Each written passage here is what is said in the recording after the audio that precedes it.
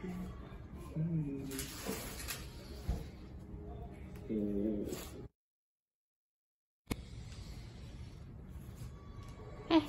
what are you doing?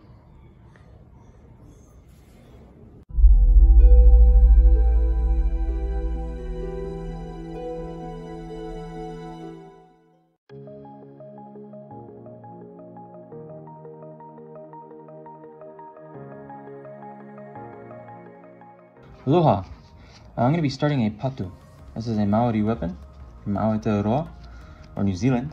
The patu is similar to a mere, but a mere is usually made out of stone rather than wood or bone. The patu I'm going to be making is going to be relatively small. The piece of koa I have here is a cross-sectional. This is not traditional wood that you'd make a patu out of. This is Hawaiian wood. But I really love working with koa and mixing koa with various other cultures and various other styles, and so it just fits perfect. The first thing I'm going to be doing is drawing out just the center lines and everything I need for this. One of the things that you'll notice as I go through is that I drew the initial piece, and then I realized that the bark, as well as a section of rot, kind of was getting in the way, and so I needed to figure that out and then clean that up, and then from there I was able to really draw out a section that would work well.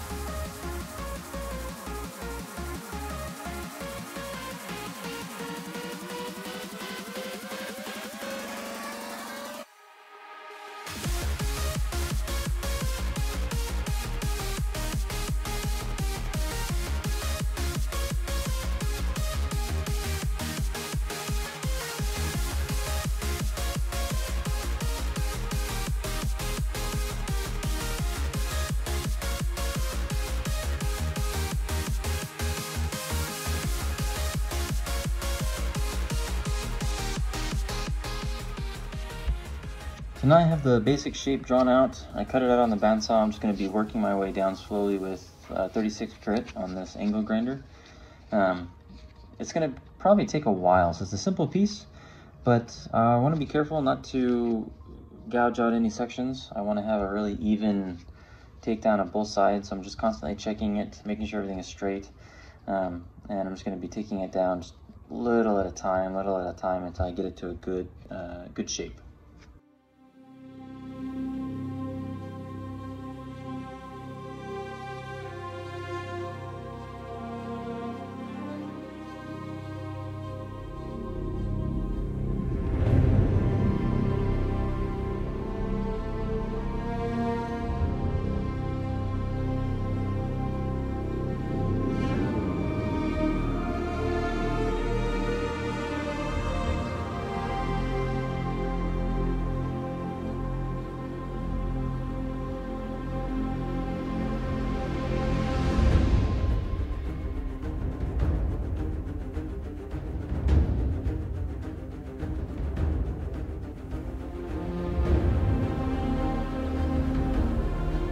So as I was going down, just continue to work on the piece, I noticed that my camera stopped recording. And so I grabbed my phone and I put it up top and just kind of balanced it on the edge. So what I'm doing here is I'm just drilling out the eye at the end of the patu. This is going to be where the lashing is going to go through. you'll see the first parts of those markings that I've made, that design towards the back end. I'm going to be cleaning that up later. First thing I'm going to do is continue taking this down. I'm going to sand it down to probably around 220. And once I have it sanded down to 220, I'll mark in the rest of the piece, and then I'll take it down to 320, and then finally down to 1000 grit before I do my first oil on the piece.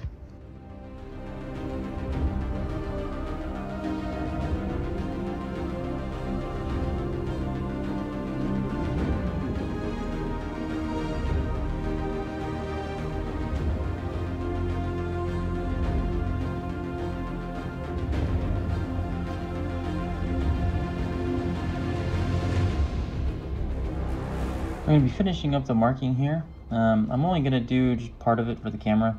I don't have a wide angle on my phone like I do with the other camera, and so I was kind of just putting it here just so you could see what I'm doing to make those grooves, but it was kind of a hassle to do it from here, so I took it down and put it on my lap and did it from there.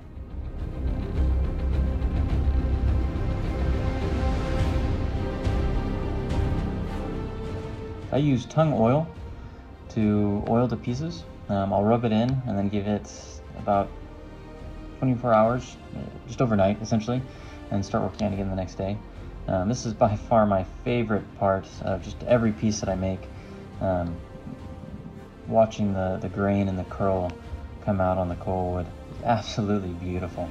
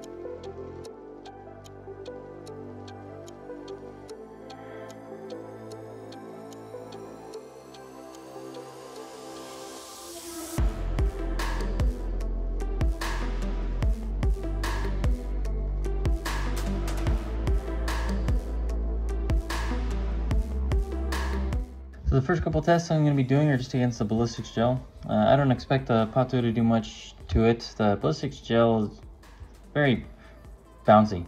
If you don't have a good edge, it just doesn't cut into it, doesn't bite into it very easily. This would definitely break bone if you were to hit someone with this with good force, but it's not going to cut into the ballistics gel too well. After that, I'm going to hack away some fruit and have some fun there.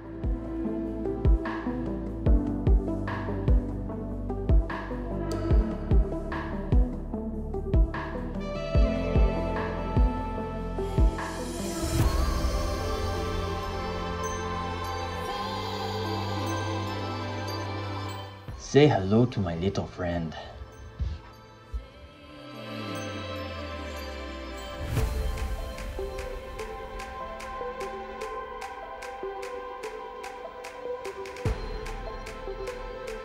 I love shark tooth weapons. Oh, they're just so satisfying. They just cut so good.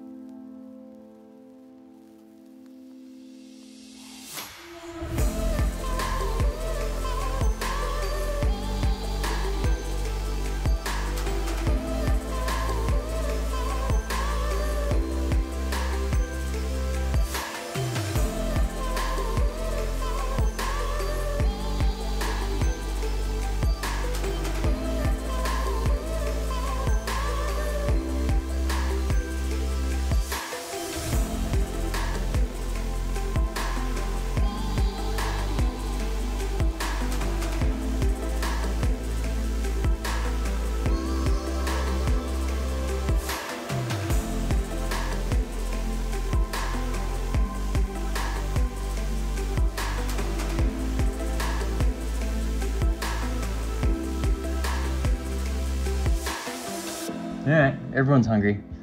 Time to cut us some fruit.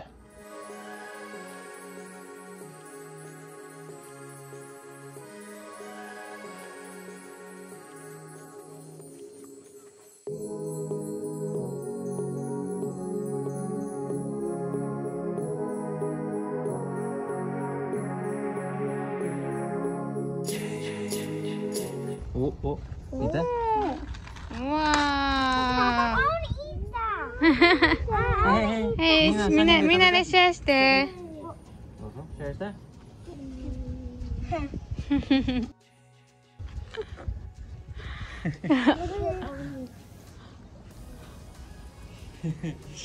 かわいい。